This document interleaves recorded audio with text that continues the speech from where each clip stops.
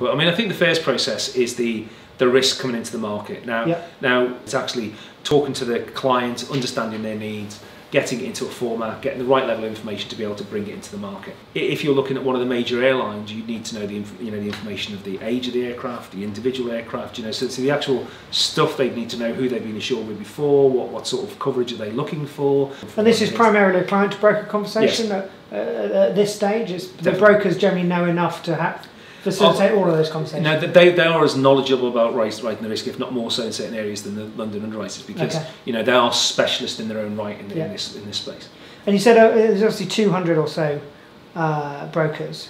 So will some of those be, we're looking for this sort of risk and we're quite narrow, or will they be quite broad? Or the larger global brokers are generally broad with specialist teams. Yeah. So you won't have someone you won't have a broker that's preparing information on marine one day and then the next day doing financial process. So there may be some like that, but when they're larger brokers, they tend to specialise or have specialised teams. Yeah. So you'll have a marine team, you'll have an energy team, you'll have a P&C, property and casualty team, you might have a financial risk sort of team within that. It's not just about the size of the premium, because you can have a large premium that's fairly simple to calculate, but it's more about the complexity of the risk and the factors that you need to consider when you underwrite it, where the art comes into the science. So I'm a client, I have a complex risk, let's say it's an oil tanker. I probably know you anyway because we're in the same business. I approach a broker and you obtain from me the information you need. What happens next? But if we assume it's going to rebroke, then they're trying to work out, well, which market does it need to go to? And that may be locally. They might say, well, actually, we know some capacity locally that's got the expertise to be able to write this. Or more commonly in the London market, they'll say, well, actually, I'm going to take this into the London market. They'd also be thinking about, well, what do I need to do from a reinsurance position?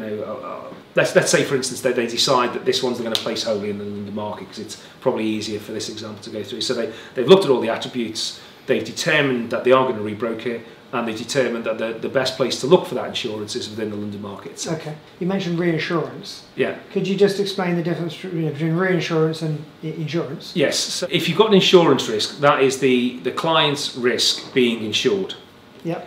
But what it might be is an insurer can end up with even not, if you get a lot of 25s and they're big numbers, you end up with a big piece of insurance. An enormous liability. Yeah. So what they will do is they will consider, well, I'm not comfortable having that level of exposure, on my balance sheet. If that goes wrong, then while I'll make an excessive return, if it goes well, the downside is excessive for me. So what they'll look at is they'll look at maybe reinsurance. So we've got to the stage of the flow. The client's found a broker. The broker, let's say they've decided they're going to rebroker this deal, and let's say for the purposes of this flow, they decided, right, we're going to take it all in the London. We're going to look to place that all in the London market.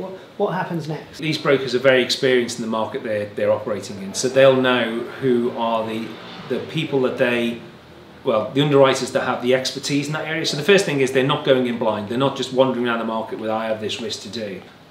They know what the underwriters' appetites are and they know what their expertise is. So they might have a risk that's, maybe a line of 100 million.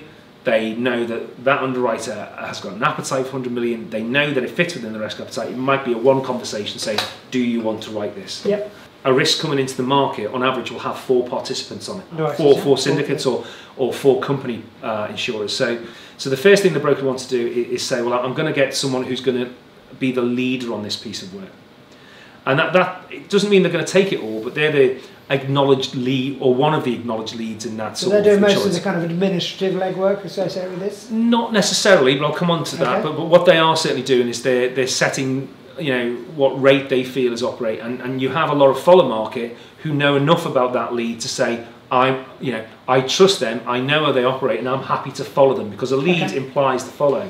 But we're looking at about somewhere between 150 and 200,000 risks coming into the market. So every year. Yeah. So if you think the market's 40, 60 billion, it tells you what your average size risk is. So we've got essentially a group of underwriters. Their thinking about what as they're approached by the broker? While they're not walking around every underwriting, sort of piece, they are looking at, well, who's the specialist in this area, who do a lot of work with, who's got the expertise, and narrow it down to a number of people that can have the initial conversation with. Yep. And what they're doing with that person, I believe, they're going in and they're introducing the risk. They're giving the history of the risk, they're giving all the information that the underwriter will need to be able to assess whether they want to underwrite that risk, and if so, at what sort of rate and premium do they want to do it at. And in terms of the kind of documentation that goes along with each of these stages, you say that the first piece of documentation is an MRC? During submission, it could just be a submission pack. And what the carrier's doing at that point is then starting to formulate what the terms and conditions should be for that risk. And once they're agreeing that, what the broker's recording those terms and conditions is on a market reform contract. An MRC, yeah? An MRC or slip, they're sometimes called. And they're common formats. It's supposed to be a single format, but things evolve. Yep. They're slightly varied. So these are essentially a draft set of insurance terms? Yes. Yep. So it has specific sections. So it'll have sections regarding regulatory information, payment information, risk information, all sorts of different sections. And then the information is gradually populated as you're going through that quote mechanism. Yep. And then when you got to the point where both the broker and the carrier are happy with the terms and conditions on that MRC, they will stamp that they're happy to take. They are bound to that risk by their proportion. Yep. So they actually, in a lot of cases, actually use a stamp. So they will stamp it and they will sign it. Also, it's called a scratch. So the signatures are. So they'll say, "I'm putting my stamp down." You'll hear them say that a lot. "I'm putting my stamp down. 25% of that premium, and here's my scratch." And is that still done on the MRC itself? Yes. Yeah. Okay. Yeah, and then you'd get the rest of the follow market putting their stamps down, and then the risk is bound. I would say that's the first key process, which is placement. Yeah. So that's the end of the placement process. Yeah. So you've gone all the way from the client to the risk being placed.